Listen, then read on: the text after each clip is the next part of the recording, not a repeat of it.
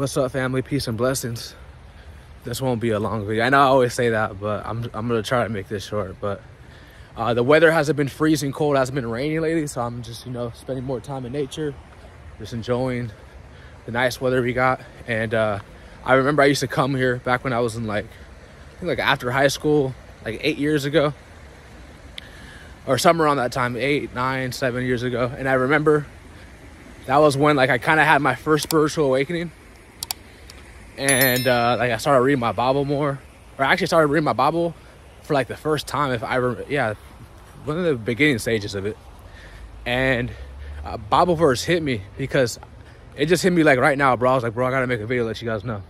I believe this is in Romans chapter 10, verse 17. It says that, so faith then come by hearing the word, right?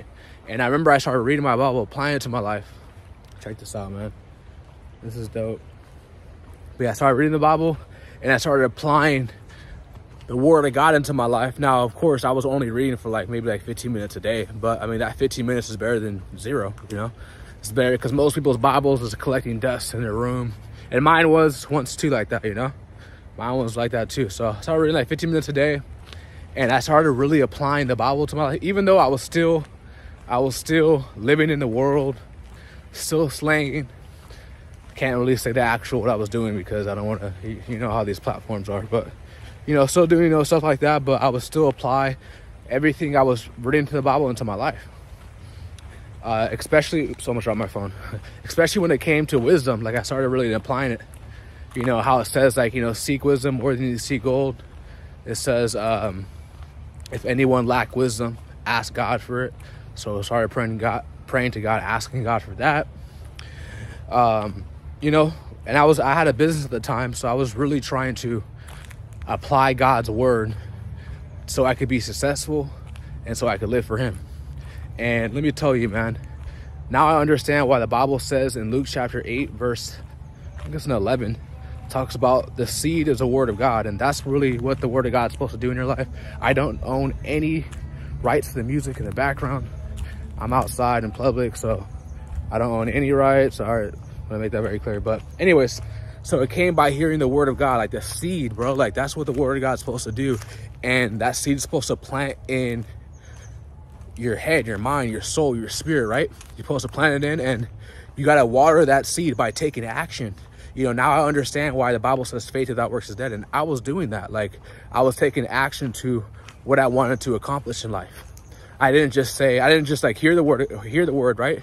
And just continue ignoring it, or making it seem like it's not really changing my life. Now, of course, there are people who are hearers of the word and not doers. And I didn't even know that verse at the time, but back then I'm like, bro, if I'm actually taking the energy to read this book, I want to actually apply it.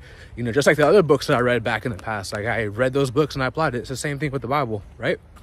So I slowly started planting seeds. Now I understand why Christ talked about this in Luke chapter 8, verse 11 to 15. He talked about how there was a parable. It was how the sower sows the word, sows the seed, which is the word of God, and the devil comes and takes the seed that was planted in their hearts, and he takes it out. And then there's people who are too in love with the world, material possessions and money and stuff like that, so they are not fruitful. And talks about those who actually apply it into their life and they become fruitful. You can go look it up yourself. This is Luke chapter 8, verse 11, 15. And I just want to let you all know, man, that Bible is going to transform your life, man. It's going to change your life. And it changed mine. It changed mine for the better by applying it into my life. You know, just like the scripture says, you don't want to deceive yourself by just being a hearer, not a doer. And yeah, man, beautiful scenery, man, beautiful day. And the reason why I made this video, because I remember when I would always go on this walk, and I would always meditate on the word. Everything that I just learned on that time I was reading that Bible period, I didn't even know what meditating was. I had no idea what any of that stuff was. But when I would go on these walks 8 years ago, bro, I'll go on these walks, and at all those Bible verses that I would read, I would really meditate on it, bro. Wow, man, 8 years ago, before I was baptized, before I came into the truth. And so that's how I was supposed to be. I was just a baby. I was crawling. You know, like my baby, right? My child, she's about to be 3 months old. She can't eat meat. Okay, she'll spit it out. Just like a lot of baby Christians, when I'm giving them the meat, they spit it out because they're not ready for it. You're just ready for the milk. 8 years ago, I was just on the milk. I was just crawling. I was still, you know, learning. You know, even the Bible says, as newborn babes desire the milk that you will grow.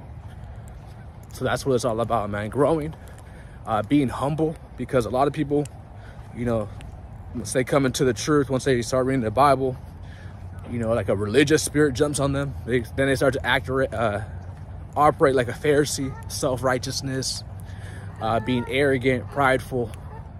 And we all know, according to the Bible, God hates that in Proverbs chapter 8. But I don't want to make this too long. Just something that I learned on this walk, that the seed is a word of God, and you must be applying it to your life, having faith, because faith without works is dead. And through that seed that's planted into you, through your soul, your spirit, your mind, your body, all that, right? It's supposed to transform your life. Now, are you going to expect a transformation the next day? No, because when you plant a seed, right? Let me show y'all something. These trees, all these trees y'all be seeing out here, right? All these trees, right? Whether they're old, small, tall, they were just very small. They were very small. Some of them may have been just as small as a mustard seed, right? They were super small, but in time, within seasons, like I said, this is 8 years ago when I first started doing this, okay? And I'm gonna keep on growing too, just like these trees. That tree wasn't that tall before. It was probably, oh, right there. It was probably this tall. And it's slow, all these seasons, the sun rained on it. God put the sun on it to make it grow. He gave them the rain, made it grow all the way up there, okay? And that's how you're like right now. A lot of you guys, you're like right here. I'm gonna show you guys just a root. You're just right. The camera's like kind of like, all right, you're right here. Okay, there you go. You're right there, okay? You applied the word of God. And if you keep on, you know, actually it's probably a bad idea because that tree has no leaves in it. All right, let's just try this one. This one's a huge tree. Actually, let's just try this one.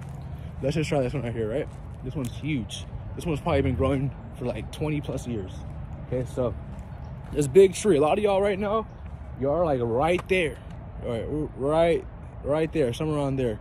You know, if you keep walking with Christ, 20, 30 years, man, you're gonna be all the way up there. And that tree, that tree, you're gonna become fruitful. People are gonna come into your life, and they're gonna eat off of your tree. They're gonna eat off of your, I'm not eating that, I ain't no animal, but they're gonna start eating off your tree. I'm real talk, this is real talk, bro. They're gonna start eating off your tree. The lips of the righteous feed many. Okay, that's in the book of Proverbs, but man, make sure y'all reading the Bible. Apply it to your life. It could just be a scripture. Like I'm telling you, God prepared this path for me before I even knew it. Just like the Bible says that I've chosen you in the womb before you were even on this earth. Love you guys so much. If you haven't already, make sure you guys subscribe to the channel, like the video. It's Mark the Messenger. I'm out. Peace.